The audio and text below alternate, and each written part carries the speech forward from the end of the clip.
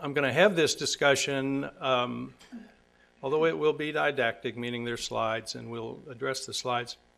Try to be more on the level of the conversation I would have with you if you were my patient. Some of you are my patients. In how we communicate the information that's been provided you as we plan a surgical treatment. And I'm going to do it in the context of two patients. They're partly imaginary. I'm going to say Bobby and Buddy. They're fraternal twins. And both were made by their mother to go see the dermatologist recently. And Bobby has a melanoma in situ, that really thin one, on his leg. And Buddy has a 1.3 millimeter melanoma on his arm, a little more serious. Now, they came in separately. Both of them married women named Betty. I know that because their mother, Barbara, came in with Barney, her husband, and I think this family's probably from Arkansas. I'm not really sure. But they both had problems that reflect how we think through some of the science to plan surgical therapy. So Bobby has the in situ melanoma and is diagrammed here. It's a very thin thing, still in the epidermis of the skin. By definition, if that's all there is, it hasn't spread anywhere and it won't result in a life-threatening condition. Buddy, on the other hand, has a little more serious melanoma that didn't have an ulcer, but nonetheless it has spread below the junction between the dermis and epidermis. And so how we manage the two twins is going to be a little bit different, and I'll sort of explain how that happens. But the surgical decisions we make are very much based on this pathology information that's been explained to you. That's the key thing at the initial point here, where helps us decide to do a wide excision and how wide it should be. And when we decide about doing a wide excision, how are we going to repair it, sew it up, graft it, one way or another. And it also provides us the information about doing a lymph node biopsy, why we do it and how we do it. So those are sort of the two ends of the spectrum here. Now, you've already seen slides on the staging, and this is a picture. I'm using this diagram of a melanoma to just remind me and you that melanoma grows both horizontally outward in the skin. There are little tiny brown melanoma cells over here that are actually past where the visible edge of the melanoma is, so it has a horizontal growth. But the most dangerous part is this vertical growth, and that's measured by this depth of invasion, that millimeter number that comes with your biopsy. Because as the melanoma is getting deeper into the skin, it's getting down to these little green tubes are lymphatic channels, and then the blue tubes are veins. So it becomes a little more treacherous in its effect on patients, and that determines a lot of what our surgical decisions are. Be the only statistics I show you, but statistics, at the outset, what happened to 1,000 people with a certain condition doesn't really help you and me so much, because whatever happens to my patient is black or white. It's what happens. But it does show us how we use those statistics. And rather than the subcategories of staging, I'm just going to talk about localized disease, regional disease, distant disease, and an important group called unstaged. Now, these are data from what's called the SEER database, a national registry of Medicare patients, but it's one of the best publicly available data sets, and we can gather good information from it. If, in fact, the melanoma is truly localized, it's a 98% 5-year survival. We talk in medicine about 5-year survivals because that's a way statisticians can give us information. Any one patient either does or doesn't have a 5-year survival. If there is regional disease, and as Dr. Ryan pointed out, that means if it's gotten in the lymph glands or in the skin between the mole and the lymph glands, that survival goes down to about 62%. She presented the statistics with distant disease, which it's not zero, and Dr. Cowie is going to talk about a lot of his strategies regarding that. But the key thing when we see patients, and one of the indications for sentinel lymph node biopsy, are the 5-year survival for unstaged patients, even if they seem to have localized disease, is actually lower than if they do? Well, that's because in some patients we haven't proven they don't have positive lymph nodes. And so if you look at these two categories averaged together, it's going to be about this. So it is important to prognosticate correctly that we know the exact stage of disease. Hence, about 20 years ago, this concept of a sentinel lymph node biopsy came about so that we can actually accurately know whether there are even cells of regional disease. So we have Bobby and Buddy, and both will need what we might call a wide excision, which doesn't really explain how wide it is, and to a patient, how wide it goes can be a very important issue because that has to be repaired.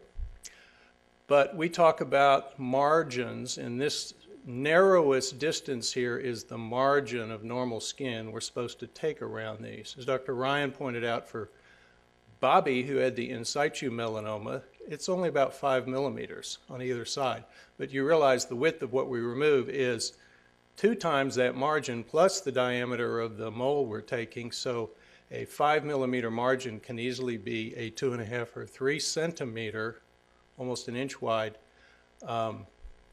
width of an ellipse. Now this is shown as an ellipse, which means it's a lot longer than the diameter here.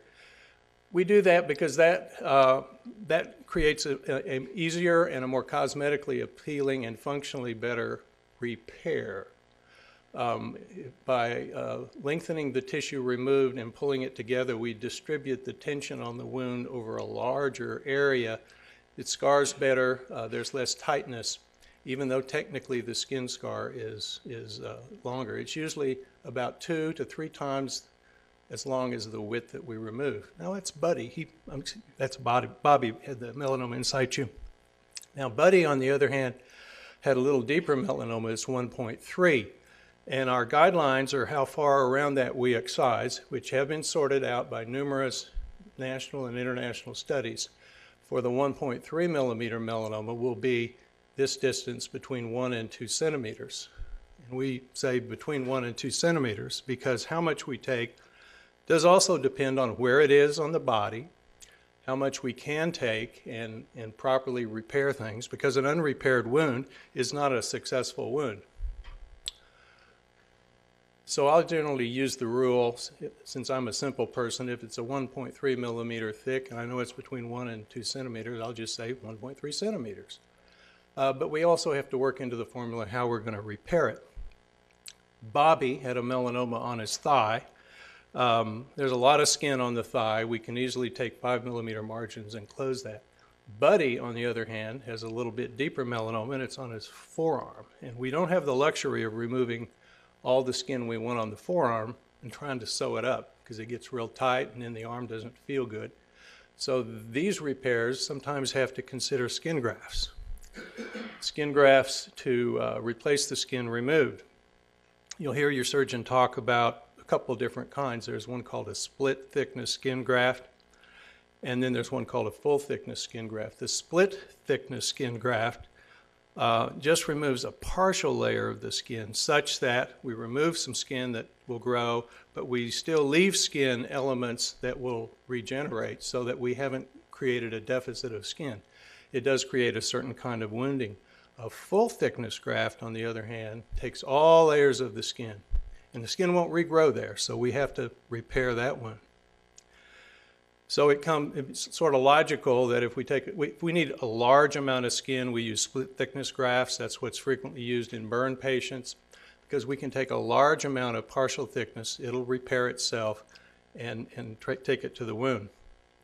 A split thickness graft takes and grows sooner than a full thickness graft.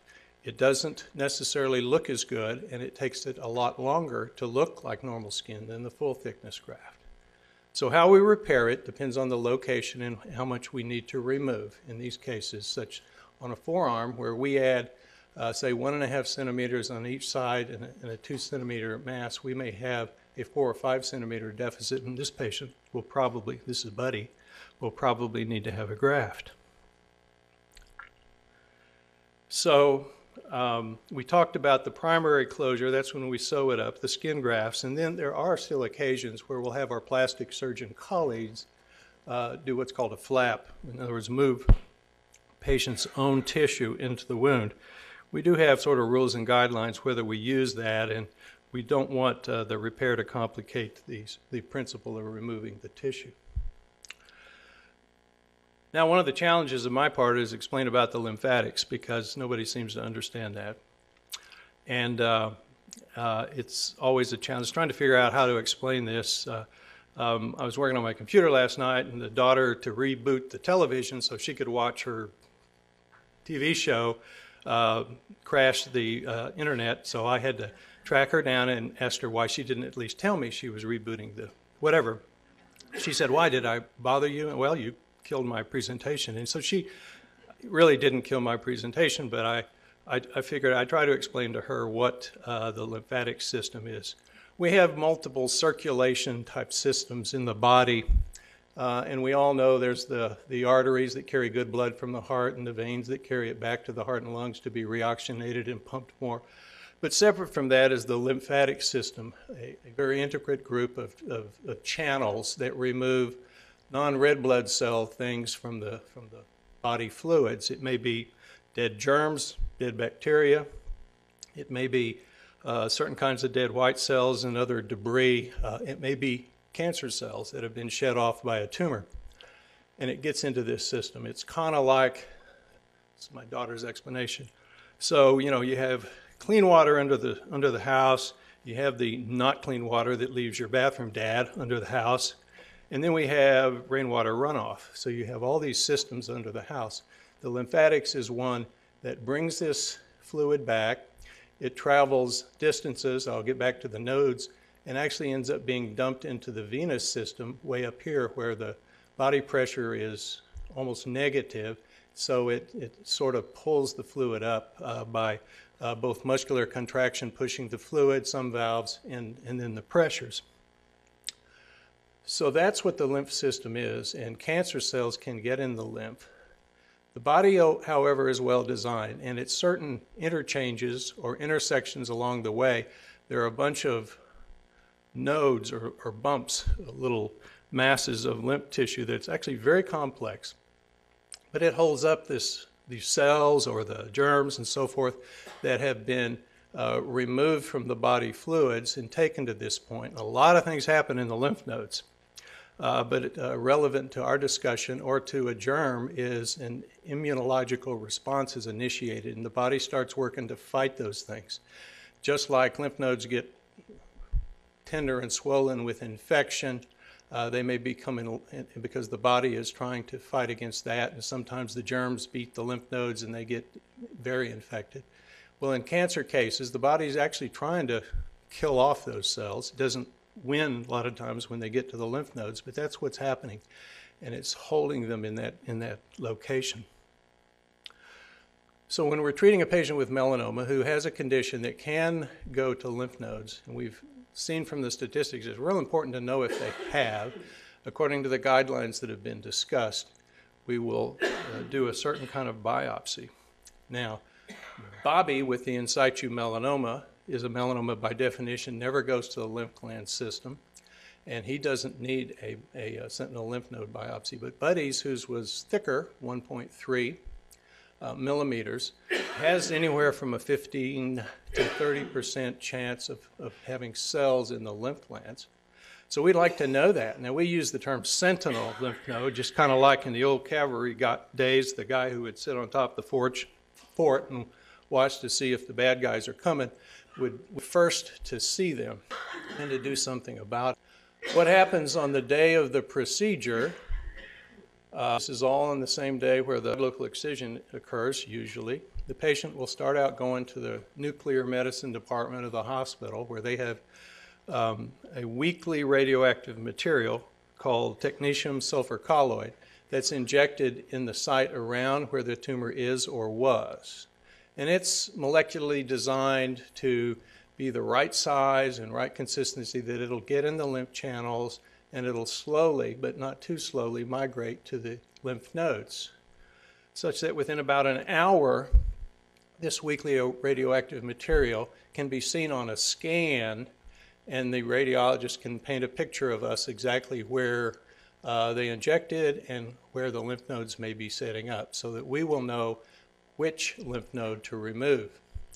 We go to surgery and we have our own little handheld Geiger counter thing called a gamma probe, which will allow us to pinpoint exactly where that radioactivity is. We can make a small incision over it and remove that lymph gland or lymph glands and have those analyzed.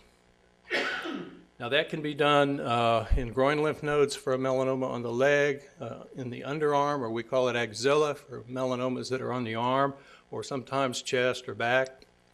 And the cervical lymph nodes are the ones in the neck for ones on the face, scalp, or some other location.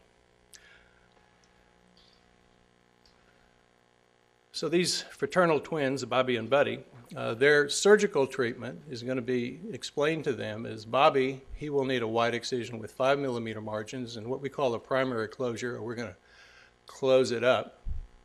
He's not out of the woods yet. He's going to need close future follow-up with his dermatologist. And I really try to emphasize at the beginning, even though Bobby's getting off easier than Buddy, Bobby still has an obligation to his health to follow up. You learned about the ABCDEs, the asymmetry of a mole, irregular borders, color change, diameter 6 millimeters or the size of a pencil eraser, and evolving or enlarging. So I was working late last night. So we get to E, and I'm thinking, what's F? Find a dermatologist. G, go see the dermatologist. Those are two separate things in guy world. You know, your wife's been at you. You need to find a dermatologist. I've been talking to you. Your internist told you to see a dermatologist. That was said to me. Yeah, I found a dermatologist. Have you gone to see him? No. You actually have to go see him. So that's fine. Go. Have the exam and invest your time and energy in getting the treatment completed. And I had a JKL, but I fell asleep. But that gets us in the right hands. So Bobby still has some things he needs to do. Buddy has a 1.3 millimeter thick melanoma on his arm. He'll have a wide local excision defined by removal of about 1.5 centimeters of normal skin on the narrow sides. He'll have the sentinel lymph node biopsy. And that really has to happen before we know that final stage to really prognosticate on what his life expectancy could be, which is one thing, but more importantly, how we plan therapy and give Dr. Cowie the information he needs to customize that. He may have a negative node. That's good. We find out about a week later what the lymph node shows. Both Buddy will come in, we'll have that talk. If it's a negative lymph node, then he'll have close follow-up with his dermatologist, primary care, if that primary care does skin exams, a surgical oncologist, and sometimes even these patients, if there are other high-risk features, may visit the medical oncologist. Now, Dr. Ryan pointed out the importance of a complete skin exam, and part of my job as a surgical oncologist is making sure the patients who've had melanoma surgery get the complete exam.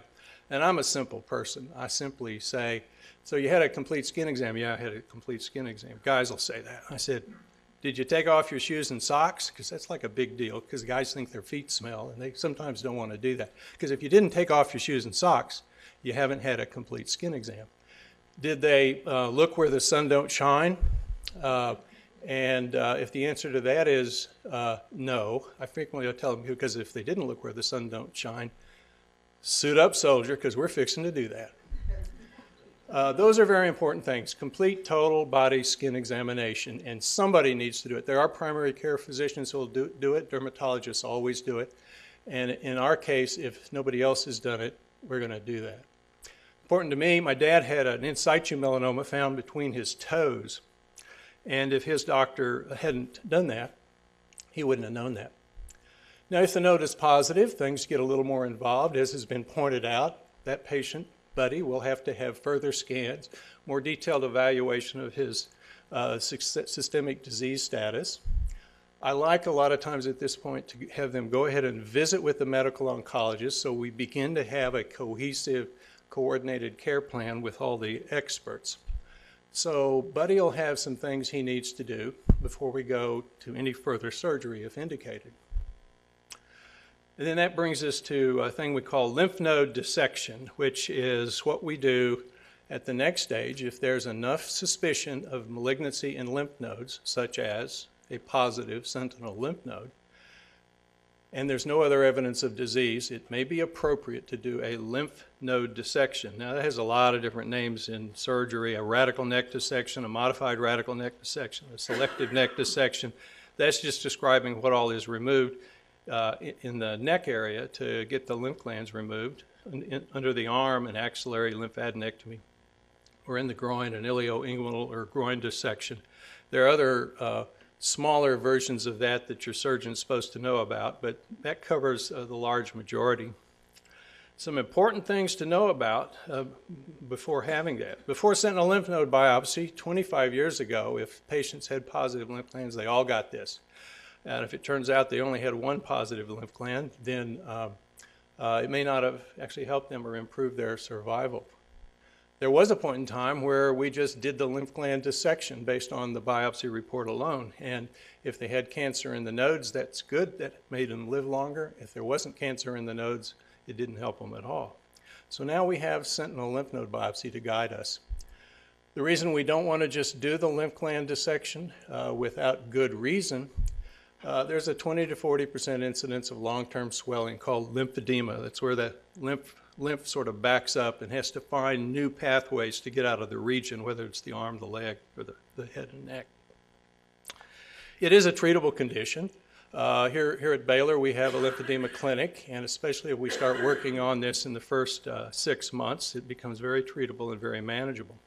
There are, of course, other things associated with it, local numbness, and there's, I use the term carefully, predisposition towards difficulty with infections of the involved part.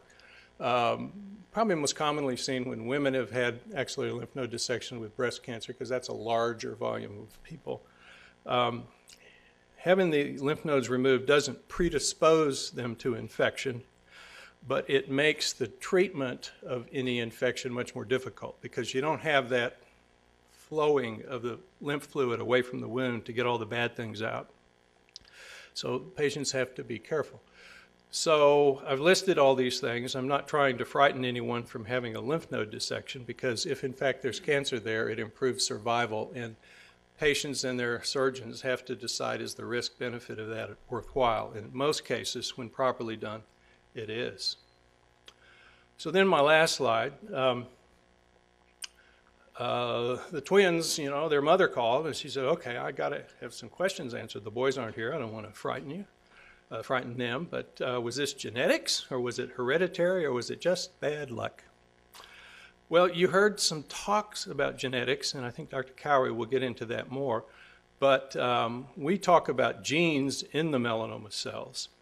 A lot of times when my family talks about genetics, they're wondering about, well, did what Uncle Bert do affect little Billy Joe? That's probably not genetics, but we do have hereditary issues. My son's had a melanoma in situ on his neck. My dad's had a melanoma in situ on his foot. Don't worry, they're both fine. But is that a genetic thing, or is it hereditary? So, about when I was in college, I think I asked my dad, so Dad, our last name's a little funny, spelled funny. So where did our family come from? And he said, Oklahoma. And I said, no, I mean, really, like Billy Joe came from Italy, and Andrew came from West Africa. So where did our family come from? He said, Oklahoma, Norman specifically. And I said, well, that, so why is our name spelled Preskitt? And he said, because we're from Oklahoma. And so for the longest time, I just figured it was some unschooled Okie who couldn't really cipher well and was trying to spell Preskott, and it just sounded right to spell it Preskitt. But fortunately, as my dad got older and wiser, he got into genealogy and found that, in fact, the name does come from Scotland and Ireland. It actually did exist over there, which kind of makes sense because we have the Scotch-Irish kind of skin, which is what I'm getting to regarding heredity. And that predisposes us to these kinds of burns and melanoma. So in the case of the non-identical fraternal twins, it's probably the hereditary skin that's predisposed to that. We'll talk maybe at the question and answer session about surgery for metastatic disease and other issues, and be able to deal with any further questions. Thank you.